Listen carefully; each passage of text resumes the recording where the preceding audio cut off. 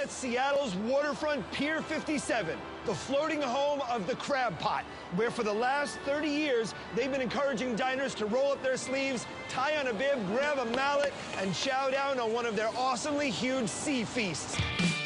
Crab Pot is the place to devour Seattle's ultra-fresh seafood. So how does Crab Pot seafood compare to other places? I think it's really good. It's nice and fresh, and you eat it with your hands. You don't have to be fancy, you know? And you guys... That's the way to do it. I love it. You're required to actually tear the food up here. Assert your dominance, that's right. Top of the food chain. To those who can't get enough seafood, the Crab Pot is a dream come true. Portions are too big for a mere plate.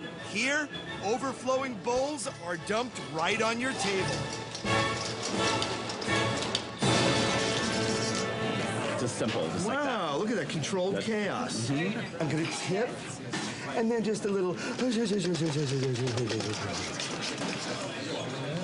Hey! All right. And now it's up. Let's play a little game of whack-a-crab. And just this side, ready? And watch my hand.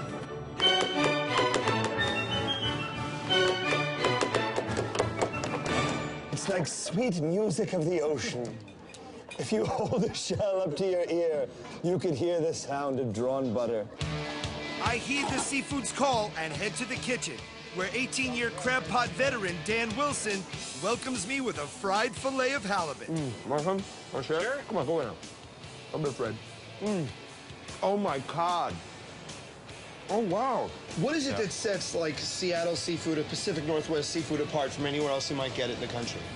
I think it's the availability. We're in a great location to get fresh seafood. And I've journeyed here to eat it in its most ginormous and savory form, the Crab Pot Sea Feast. Some diners go with the entry-level feast called the Cove. Steamed clams, mussels, shrimp, andouille sausage, corn on the cob, and red potato. But that's mere child's play. I'm here to devour the biggest, baddest dish on the Crab Pot menu, the Alaskan Sea Feast. So this is the workings of the Alaskan Sea Feast. That it is. It has everything in the Cove Sea Feast, plus a small colony of sweet, succulent crab. So you have Dungeness? We have Dungeness, Snow, and King. Wow. So tell me, where is the Dungeness from? This right here is from Washington. So this is local too? Yes. All those flavors are gonna mix, so you're gonna get the andouille and the sweetness of the corn, that awesome sort of buttery saltiness of the crab.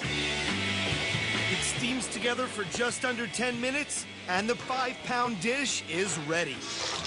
Well, that's awesome. Look at all the great colors that it comes out with. That's the Alaskan Sea Feast for two. The Alaskan Sea Feast for two mortals, or one host of Man vs. Food.